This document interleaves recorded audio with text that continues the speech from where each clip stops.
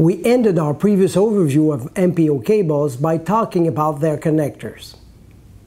This leads us to introduce the term polarity. What does polarity mean in this context? What do we think when we hear the term polarity? The positive and negative poles of a battery, the north and south poles. In both cases, there is a sense of direction and the respect of rules of connection. Connect the positive pole. We use the term polarity with MPOs in a similar way. The positioning of the fibers inside the cable is what determines the polarity.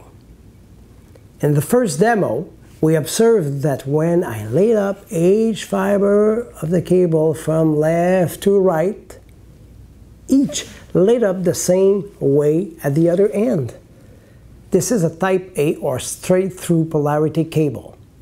The fiber at position 1, P1 of one connector goes to position 1, P1 of the other connector.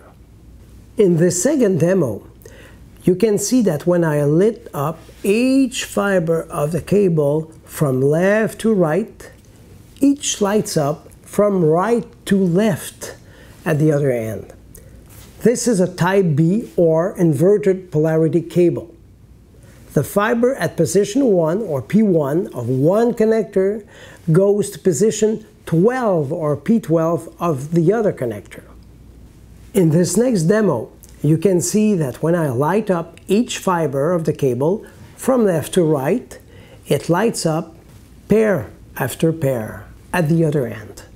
This is a type C or twisted pair polarity cable. P1 goes to P2 and P2 goes to P1, and so on, pair after pair. You may ask, why so many polarity options? Well, many companies mean many visions and many solutions because some operators are adopting different approaches to the same challenge: how to improve performance.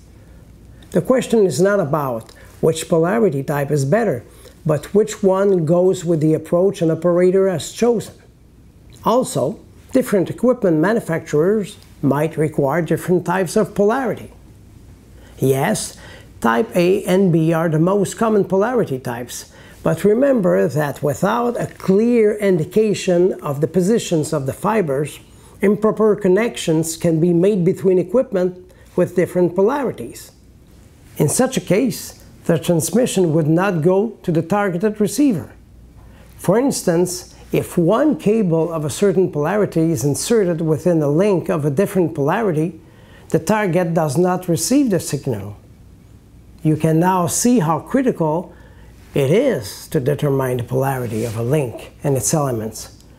Just imagine when you are connecting a fan-out cable. To find solutions to this challenge, visit our website at www.expo.com.